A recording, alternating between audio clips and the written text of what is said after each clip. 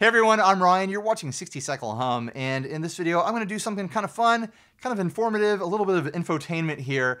I'm going to compare two different Jazzmasters. First of all, my brand new Fender AmProII Jazzmaster. These are $1,600 brand new before taxes, fees, whatever else you have to deal with. And my Squier vintage modified Jazzmaster, which I've highly modern modified, I guess. So it's a modern modified, vintage modified Jazzmaster. But anyways, these aren't in production anymore, but you can get them on the used market floating in between $300 and $400 depending on what's going on there. So we'll call the value $350 for the core of this guitar, the neck, the body, you know, the tuners, whatever's left of the original components. So let's get into what I've done as far as upgrades on the Squier here. Obviously I've changed the pickguard. I'm not going to count cosmetic stuff into the value here because I've changed the pickguard. I've swapped in white, you know, plastic hardware and things like that. None of that matters. It's all just cosmetic. But I have swapped in a new tremolo. This is a Descendant tremolo by Swope Guitars. $175 for one of those. Then this guitar, actually, when I bought it used, it came with a mastery bridge. One of the big reasons I bought this thing, $300. I got it used with a mastery included, but that mastery bridge is worth at least $175. And then I threw a set of pickups in here. These are Lambertones. I'm pretty sure those are worth around $250 new for the set of Lambertones there. So all in all, I've got $600 worth of upgrades into this guitar. You add that to the value of $350, $400. Let's just call it $1,000. We could call it somewhere between a $900 and $1,000 guitar on paper right now. You know, there's a discussion to be had that when you upgrade a guitar, you don't really get to sell it for the cost of the upgrades. You lose value when you do that, but that's a whole other discussion. So anyways, let's get into some sound comparisons. I want to start with the Fender AmProII here. By the way, these do have different strings on them. I keep 11s on this. I haven't changed the strings on this yet. The AmProII, I think, comes with a set of 9s on there. So there will be some differences just because of that.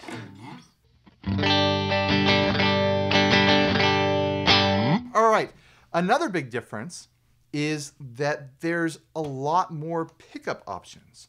Pickup selection options, pickup tone options with the AmProII here. First of all, the bridge pickup can coil tap with this push-push knob here, which takes it from a hotter modern wind down to a vintage style lower output wind.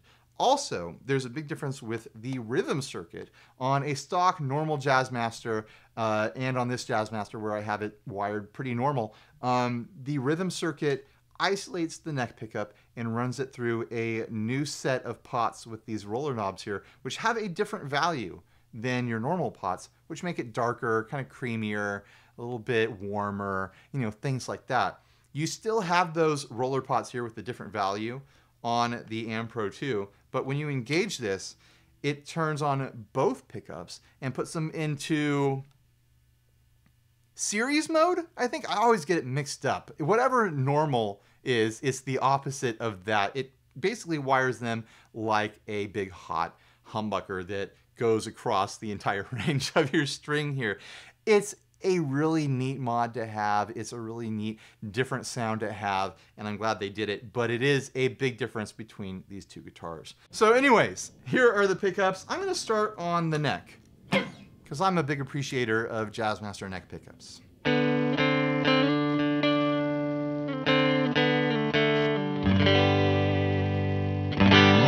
Here's the middle position.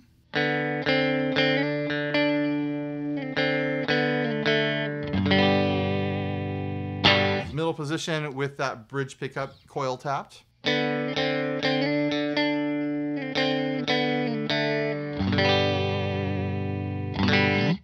Bridge position, no coil tap.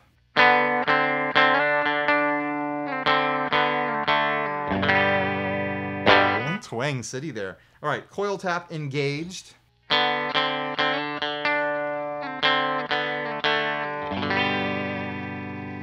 And now the rhythm circuit with the coil tap not engaged, because that does affect it.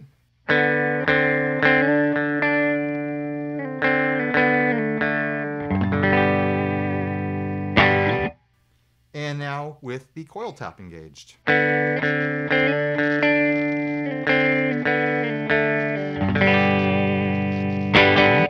Now on to the Squier.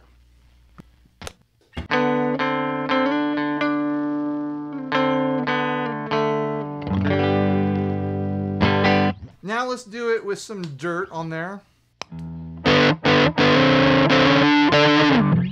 Go back to the bridge position.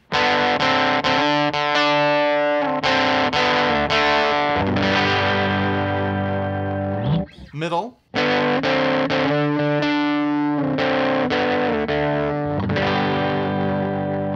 Neck.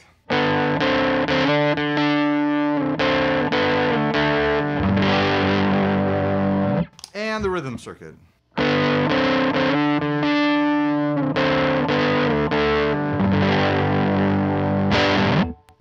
Back to the AmProII. Start off on the bridge with some dirt.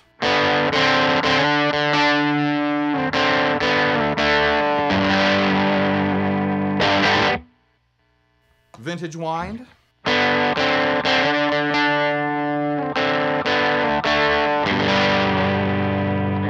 Middle position, modern wind.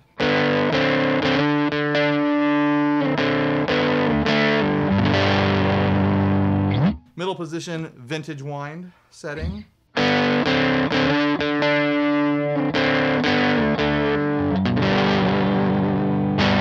I like that. I like the vintage wind. I'm glad they put that in there. Neck position.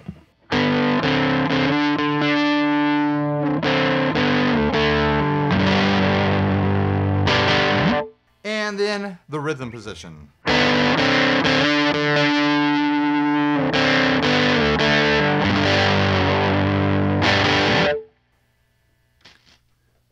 That rhythm position really gives you some extra beef for extra gain and stuff like that. So, yeah, there's some big sound differences here. If, you know, the YouTube algorithm doesn't crush the audio too much. I'd say, you know, generally the pickups in the AmProII are brighter, twangier, thinner, especially on the bridge position. These Lambertone pickups are wonderful. They just really are. They're warm and fat sounding. The bridge pickup is actually a humbucker in this, so that kind of contributes to that. But I honestly think they're both great pickups. Both guitars have a great sound to them. I think I tend to prefer the more traditional sound of these pickups. Neither of them really have fully historically accurate Jazzmaster pickups in them. That is for sure. There's a different construction in here, but I feel like the sound I get out of the AmProII kind of hits that vintage itch, that retro itch quite a bit better. And then, you know, that rhythm circuit option up there gives me some big fat humbucker sounds, you know, if I need them. But these Lambertones are really wonderful, and I honestly think that the sound of these is probably what most players these days, most modern players using offsets, are going to prefer because it's a more modern sounding pickup. There's more low end and kind of like low mids and things like that going on with these pickups in general. So yeah, it's really a matter of taste. I think they're both fine. There's no pickup here that I think is bad in any way. I would at least hope not at the price point of these things.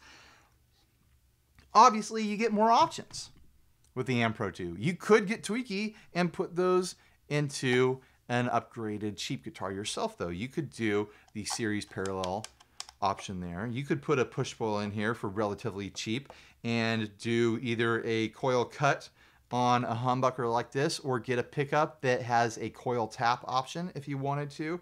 There's, you know, the sky's the limit with modifications. You can really go for it.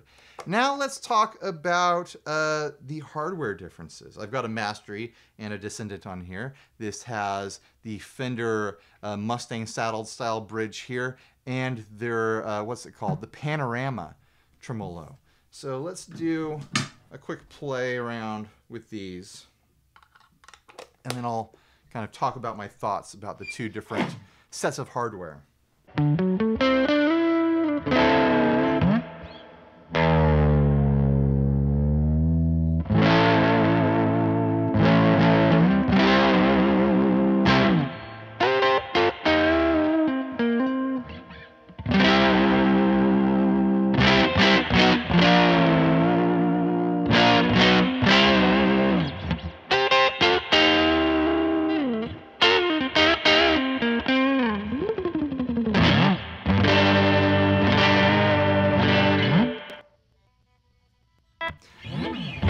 I really whammied it out of tune there.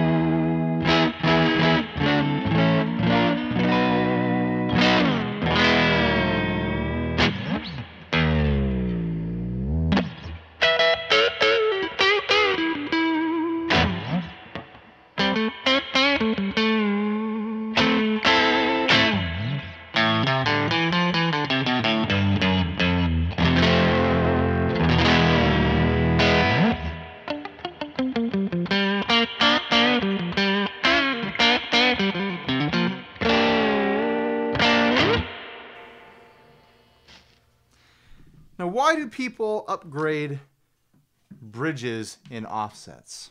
There's some good reasons why.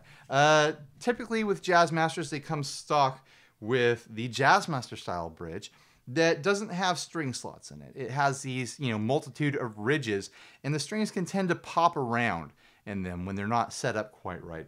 Also, you can get a lot of buzzing from those vintage style bridges. I've got that style bridge on my my Jaguar hanging back there, and it's rusted into place in a way where it doesn't have those issues. The strings seem to stay in place, and the saddles don't rattle around because it's all just kind of fused together as one thing, 40 years into its life or whatever. But anyways, I think the bridge they have on the AmProII is rock solid. I haven't gotten any buzzing out of it. The saddles sit together extremely snugly. I can't push them together. They don't shift or anything like that. I'm not getting any rattling or buzzing. No strings are popping out, anything like that. The neck angle is set just right, so there's a decent break angle against the bridge to hold it all together. And that's really, honestly, the main thing people need to do if they're having trouble with their bridge. Do that first. Shim your neck. Adjust the angle of your neck, and it will probably help the issues that you're having with whatever bridge you're using. So why do people go for the Mastery bridges? Well, it's a quick fix. It solves a lot of issues. It gets rid of the buzzing.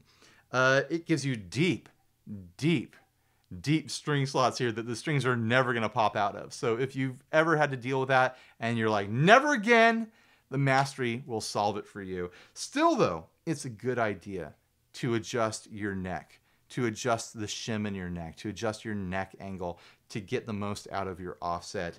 It helps with various issues, but it's a rock solid piece of engineering. It makes these offsets feel more modern in their playability, where you don't, have these rattling, buzzing sorts of issues. You don't have the whole thing shifting around because traditionally Jazzmaster bridges sit on a pivoting thimble sort of situation, where these are more locked in, kind of solid. This as well is locked into like a nylon thimble that keeps it from rocking in an extreme sort of way. I honestly don't mind the floating kind of rocking on a thimble sort of concept. That's how it is in my Jaguar. You kind of learn after a while using these bridges that are set up in that vintage way to not rest the full weight of your arm on the bridge anymore, because you will push it out of intonation. It's really hard for me to say what's better or worse in this scenario. They're just slightly different flavors. The trims here are different.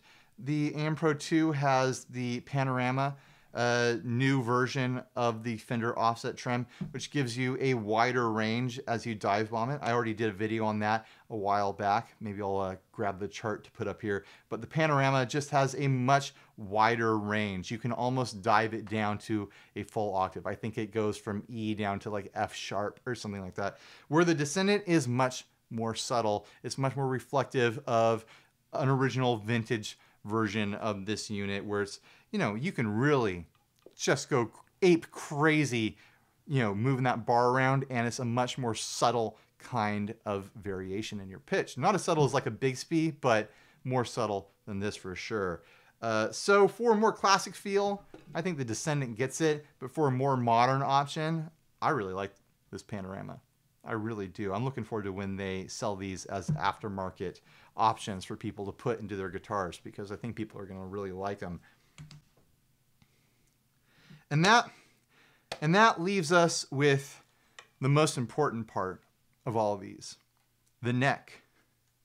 The playability, where all the action and the fun and the drama happens, is on the neck, really.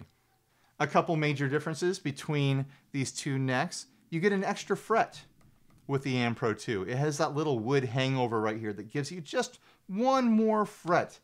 That's 6 more notes, guys, across all the strings. It's a nice option to have. It's not a deal breaker for me. I play guitars with far fewer frets. My Duosonic has a few less frets than either of these guitars, and I'm just fine with it. I don't need to be all the way up there. The edges of the fretboard are completely different between these two guitars. The AmProII features a very rolled, very comfortable fretboard, where the fretboard is actually rolled around the frets, making the whole edge of the whole thing up and down very soft and very comfortable. I mean, this is a Squier neck. It feels like a Squier neck. The edges, they're soft, but they're not rolled. The frets are very, very good for an affordable guitar. For a $400 guitar, for a $300 guitar, they're excellent frets. I've certainly encountered worse frets on more expensive guitars. But there's something there. There is something that is much harder to upgrade on the Squier as far as the playability goes. It's not at the same level. It's good. It's playable for sure. Nothing about the fretwork on here would impede me or keep me from playing my best at a gig, in a recording, anything like that. But there is a comfort thing. There is a tactile response. There is a confidence you get with a neck that feels higher end. There's a pleasure factor that is very hard to measure, but there's something about it where when I'm playing this guitar versus this one, I feel like I'm more dialed in. I feel like I'm not spending as much time, thinking about my playing, worrying about how I'm going to get from one spot to the next. There's more of a confidence sort of element happening when I play this guitar or higher end guitars in general, just because the necks and the frets are dialed in quite a bit nicer. So there's something to that. Also, the neck shape is different. The Squier features a wider, slightly fatter, not in thickness, but in how fat it gets towards the edges style neck, where the AmProII feels more compact. It's still modern, but more compact in a way. I couldn't tell you which one I prefer as far as neck shape.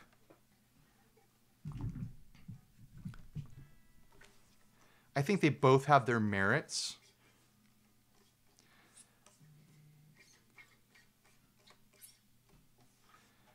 But still, there's something to the fretwork and just the comfort of the edge of the fretboard on the AmProII. Nut differences. Nuts are important. They are a swappable thing. I haven't swapped the nut on this, but you might have noticed that I did have to tune this after I dive bombed it. I didn't have to tune this after I dive bombed the AmProII. This features a bone nut that has been cut very well. I don't know if the bridge comes into play with that tuning stability.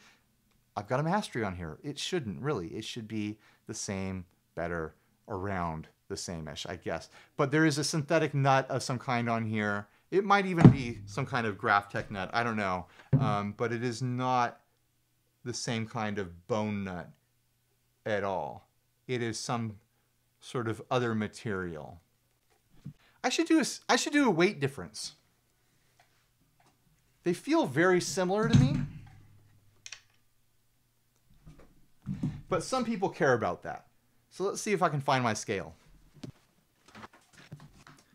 All right, the Squier. Let's see if I can do this just by balancing it. 8 pounds, 6 ounces.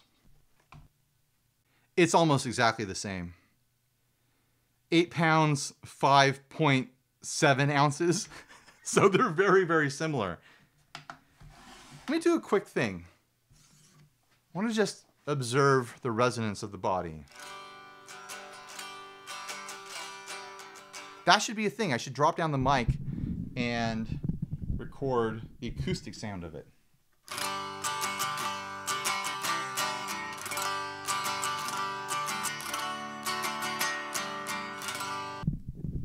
Not the most resonant body as far as it, feels against my tummy there.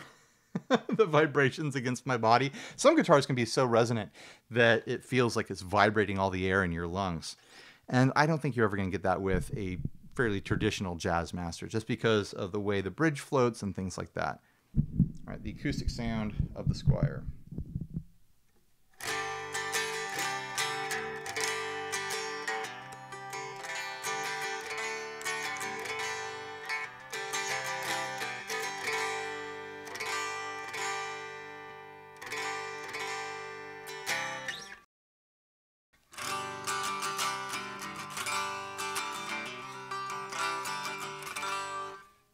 I will say, the AmProII feels more resonant. I'm feeling more vibration in my body here.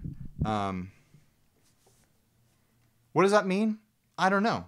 It might mean something to you, but it might be, something to do with the quality of the wood. It might have something to do with the thickness of the finish. There could be a lot of factors going on there, but this one does feel like I'm getting more energy transferred to my body when I'm playing it.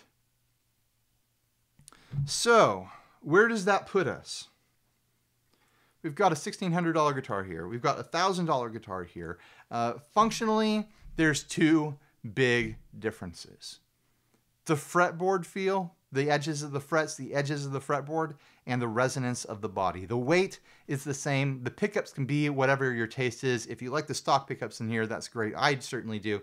If you like, upgraded pickups in these, that's fantastic too. There's a million options out there these days.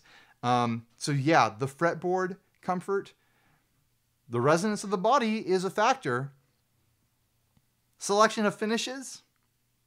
There's not a lot of selection in these. You could always pay for a refin, but then, you're throwing another $400, $500 at a guitar, which puts it at the same value as this, roughly. It's a tough call. I kind of want to know what you guys think. Would you rather spend $1,000 on a Squier with upgrades versus $1,600 on an American Fender, the AmProII here? My gut is telling me right now that I would personally, in this moment, prefer the AmProII.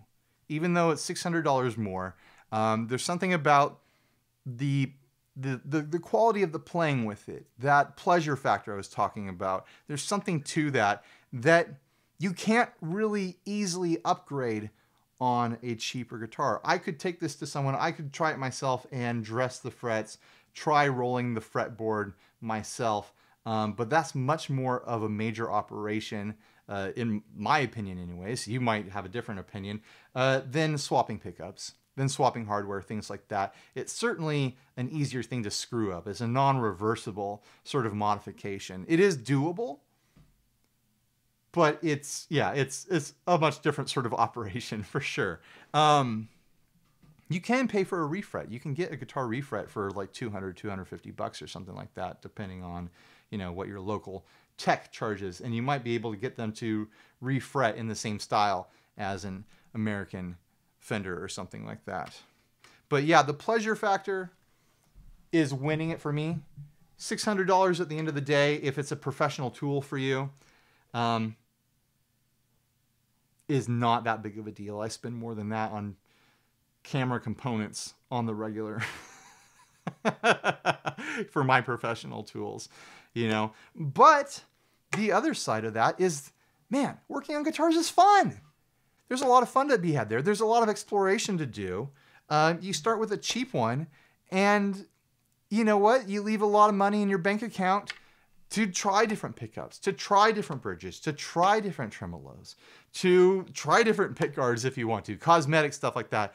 You can take this guitar, even though technically on paper it's a $1,000 guitar, you can take this guitar, beat the crap out of it, and not have to worry because the bones are Squier. You go home, you take off the parts that are broken and swap them out with a new Squier if you want to someday.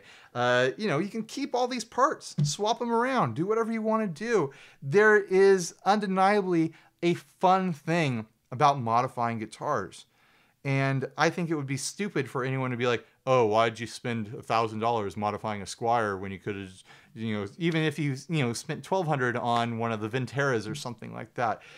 There is an element of fun there. And if that's the fun that you're chasing, it's a no-brainer. This is still a very playable, very fun guitar. I'd have no problem bringing this guitar into studio to record an album with it. You know, I'd have no problem being seen on a stage playing this guitar. Even when it was in closer to stock condition, I have no problem with that.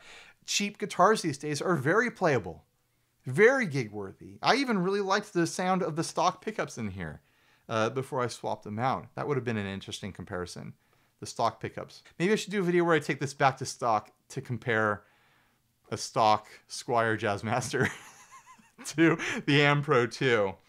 Man, that's a lot of work. But anyways, yeah, what do you guys think? I want to know what you think. Would you prefer to spend more money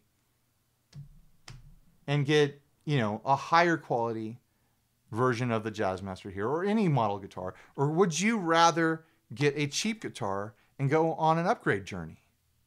And there's no third option there. You can't say, no, I want to get a cheap guitar and do nothing. This is for people who like to do upgrades. So closing thoughts for me. If you've been watching a bunch of my videos, you know that I'm currently on a journey to sell off a bunch of stuff. I want to sell a bunch of guitars to make room around here. And when I've sold off the right amount of guitars, I'm trying to get my background here to have less than 20 guitars in it. And I started out with 28, 29 or something like that. I've already sold 3. But now that I've done this, and maybe after I do that video taking this back to stock, I think I am going to choose this. I think I'm going to put this guitar back on the market.